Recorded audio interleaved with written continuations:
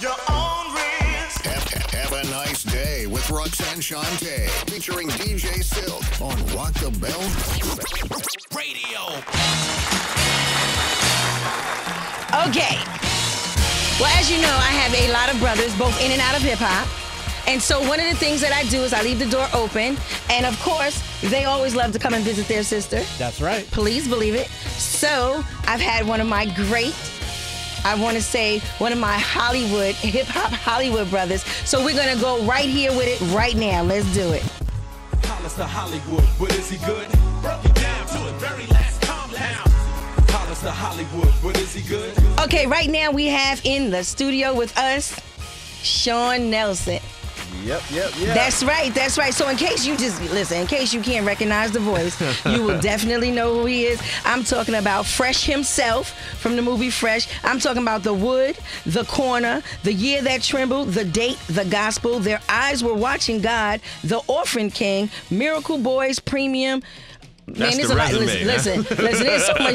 There's so much shit on here. I could have started rhyming. Just then, I was seeing so many words. I was getting ready to start freestyling and shit. I was going to say, oh, listen to that. Yeah. You know what I'm saying? Yeah. So, hey, how are you? I'm not bad. Just trying to stay busy, grinding it out. Absolutely. Constantly staying on my game, Well, I'm going to tell you, up here at LL Cool J's Rock the Bells, we have what we call From Hip Hop to Hollywood, which means you get to cover a gambit of everything. And we've seen you do so much of that. Yeah. And one of the things that I really wanted to ask you, and this is like my own personal question, is when you did the part Fresh, was that difficult?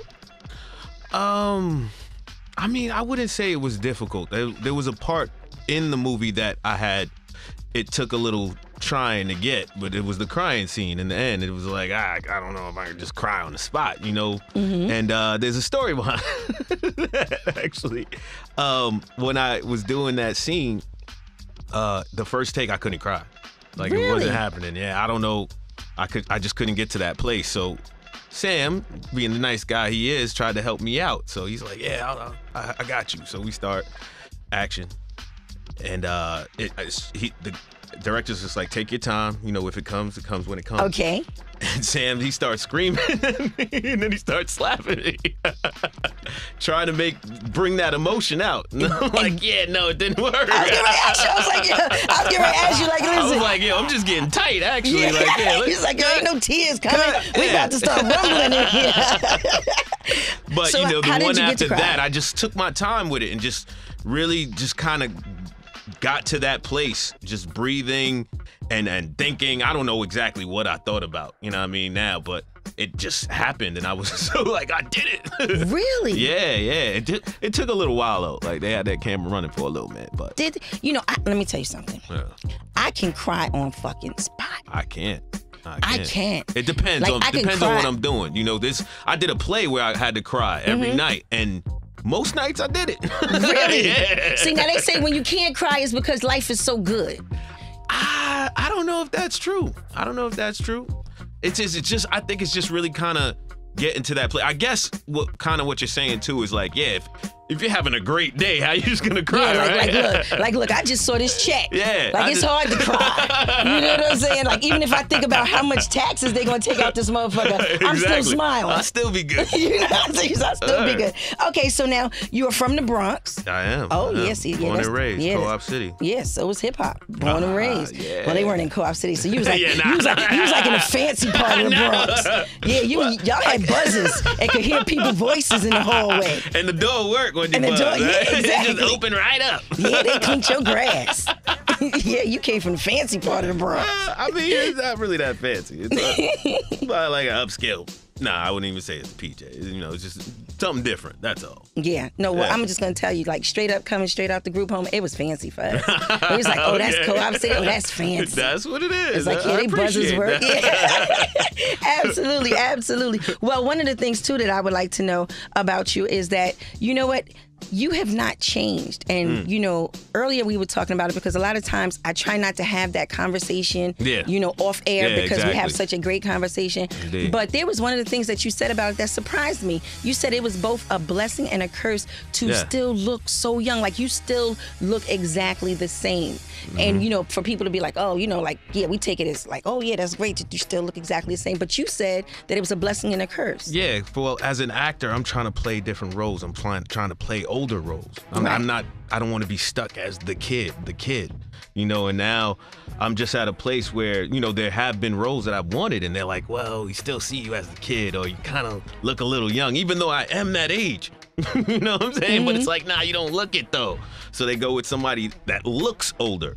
Okay. You know what I'm saying? So that's where the curse comes in for me. You know, I'm like, okay, it's cool that I look young and all that, but you know, I wanted that gig. I know that's right. Okay, what would be your ideal part? Who would you, if you could play any part, what would it be? Play any part? Yes. Or are we talking about like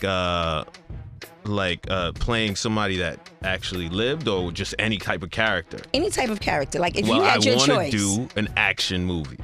Really? Yes, I do. Like you want to jump out of cars and... I want to jump out of planes. I want to kick somebody in the face or whatever. You know what I'm saying? I want to be that one-man army. It doesn't have to be too crazy, but it also, I really want to do like Marvel movies. That's my dream. I was a big comic book kid. You know what I'm saying? So just seeing that it's blowing up right now, I'm like, ooh, I would love to be in one of those. Okay, so just tell me, which character? So that's hard because there's not too many. You know what I'm saying? Not too many African American heroes in the Marvel universe. There's a few, and some of them are taken already. So I'm like, unless they switch it up, I don't know. Like, as far as I could play Bishop. He's one of the X-Men, but I was always saying, like, from DC Universe, there's a character named Static. He's young though. Okay. You know what I mean? So it's like, oh, if we want to reach back, I'll reach back for that one. Okay, absolutely. Well, I'm going to tell you. See, I noticed that you went for, you know, the character that you felt was like, you know, African American character. Yeah. Listen, I'd play Wonder fucking Woman. Yeah, that's what we're yes, doing these days. I would That's be what Wonder it is. Woman. I'm telling you, All small right. bathing suit, them bracelets, ching ching ching ching ching ching ching ching ching ching ching ching ching, and then I'll just wait for your character to come out. Well, But I like to keep it the way it was, you know, like in the comics. But yeah, if y'all want to switch it up, I'll be Superman. See You what know I'm what I'm saying? saying? The sky's the limit. The sky's the limit. You got to Indeed. make them I'll think throw it. that red cape on. There Well, you we go. might have to switch up the little spandex suit a little bit, but you know, make it more modern. That There would you be go. dope. There You you know? go. Put them in some basketball shorts. I like Green Lantern too. Whatever. Yeah, Whatever see, works. Look, that's what I'm see. That's what you got to do. You got to reach for that. That's right, y'all. This is Roxanne Shante, and look at that, Shante Sean. See that? Please believe it, baby. We'll be right back. Let's do it.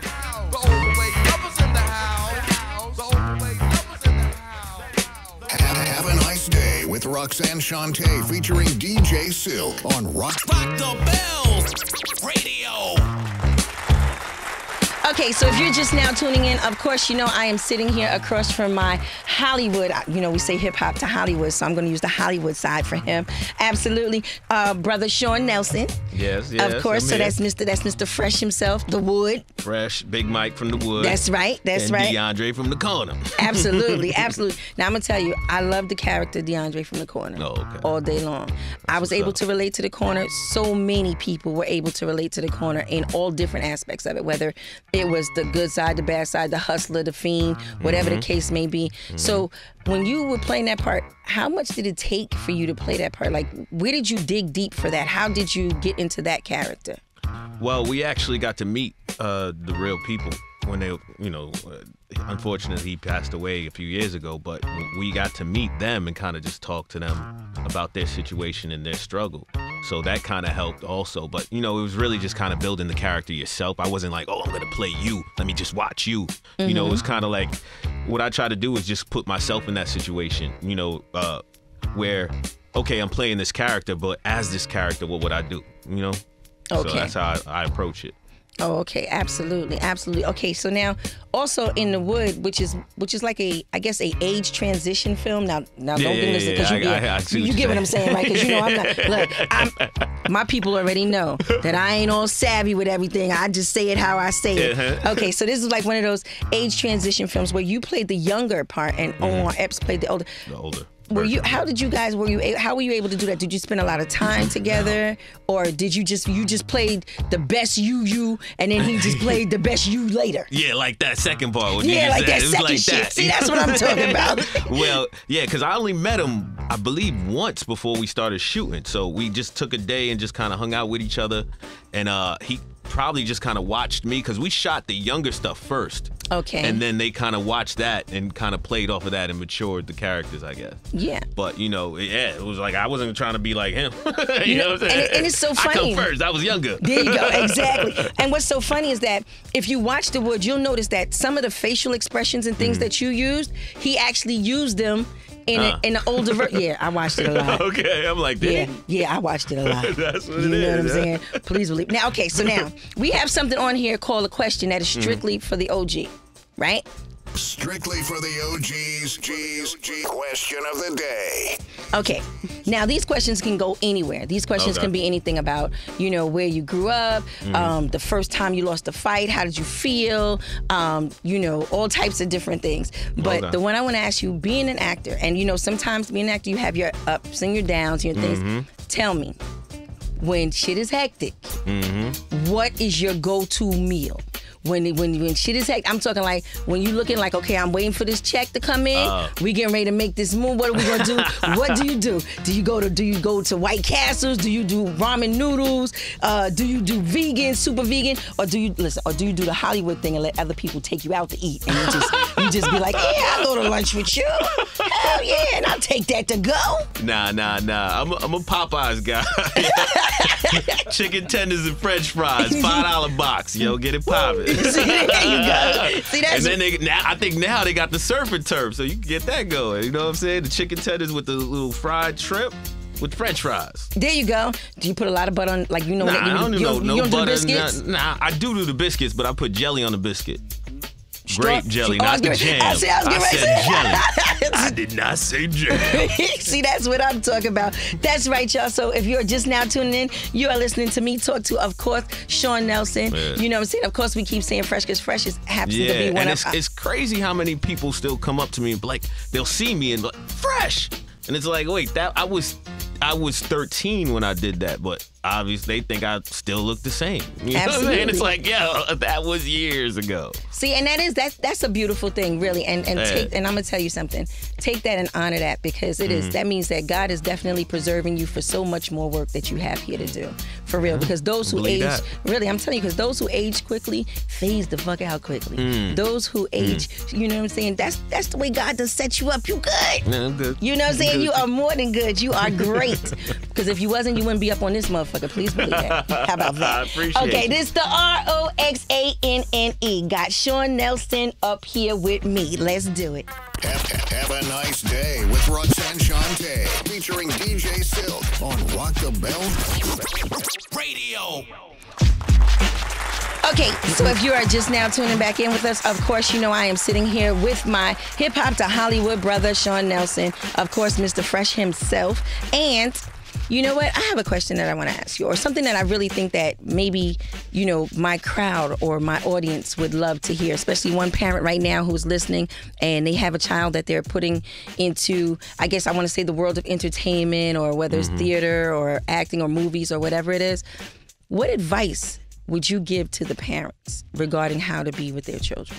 Well, I would say I kind of like how my mother approached it.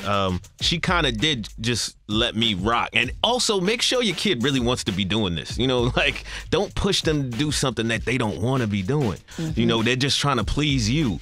And I feel like I've seen a lot of that where, like, this kid don't want to be here. And they're just like, got to do what my parents said. You know what I'm saying? But my mother, like, she let me know, like, when I didn't get the part, or when I did feel like I lost, she was like, well, there's always gonna be somebody better. You know what I'm saying? But that made me just think, like, yo, all right, next time I gotta be that person that's better. You know what I'm saying? Like, there's gotta be nobody better than me. But she just kind of made me feel like, you know what I'm saying? Like, it's okay to lose. Like, it's a natural thing. You're not gonna always be the man. You know what I'm saying? Right. And it just made me, all right, I gotta work harder. That's how I felt. And I love doing it. That's the thing. Like, she saw that in me. Like I told you, I started out, I wasn't planning to be an actor. I was singing in kindergarten, you know, and I just kind of got into this whole performing thing. They put me in piano classes, they put me in dance classes, they put me in all these different classes, and I just gravitated toward the acting, you know, and they just saw that I loved doing it, so they supported me.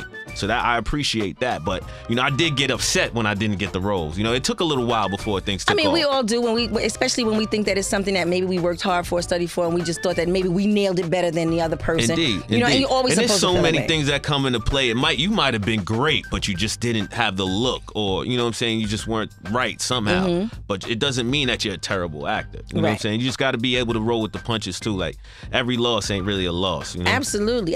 Because I'm going to tell you something. I would be one of those parents like, okay, you didn't get the role, and then later on in life, the person who got the role, they turned out to be fucked up in life. I say, now see what would have happened? You got that shit. You know what I'm saying? That could have been you. You know what I'm saying? Now let's just be thankful. See what I'm saying? Look at that. You all fucked up now. See what I'm saying? Yay, we didn't get that part. You know what I'm saying? I always try to find like the silver good. lining. Yeah, you have to. You have to find the silver lining. Okay, so now you said you started singing when you was 5. I'm not gonna ask you to sing, but I just want to know. You know how every little singer in the family, because like my daughter was like that little singer, and we used to have her sing like every motherfucking thing. What was the song that your mom always wanted you to sing like when the family came around? She actually didn't want me to sing when the family came around. Yo. It was like because I was singing in the church, like, you know. So okay. It might have been a church song if they wanted me to sing that, but, you know, I guess I used to always have to sing this song because I was a part of this little acting group, and they had me singing the Black National Anthem, Lift Every Voice and Sing. Oh, okay. Oh, that's nice. And I had my little solo part that I was singing. I think it was like the second verse. Oh, that is so nice, because I'd have had you'd have been like the 5-year-old Marvin Gaye in my motherfucking house. I'd have blew your ass in the living room like, come on, baby, sing that shit for me. It's funny, me and my brothers and sisters, there's quite a few of us, but we would sometimes, you know, I guess a lot of kids did this, would perform songs or whatever and do a little dance to it, choreograph. My sisters had me doing that, you know what I'm saying? So we was all kind of performing, but I was the only one that kind of was like, all right, this is what I want to do for real. Okay. You know what I'm saying? I got you. Well, listen, thank you so much for coming up. Listen, anything that we could support you on, anything that you are doing, you definitely let us know. Hit us up with all your social media. Let everybody get up on there and get the follow. Well, you know, I don't have Twitter, but I do have Instagram. It's just Sean Nelson, SeanNelson. And I mean, I'm still on Facebook with the same name, Sean Nelson, but I don't really, I got the page. I don't really check in that much. I'll try to check in often. But yeah, you know, maybe I'll get a Twitter in the future. Okay, absolutely. Okay, please believe it. Well, we getting ready to get into some Rock'em Sock'em Robots up here. This is Roxanne Shante. My DJ's name is Silk. And we want you to have what? A nice day. Let's do it. Dope.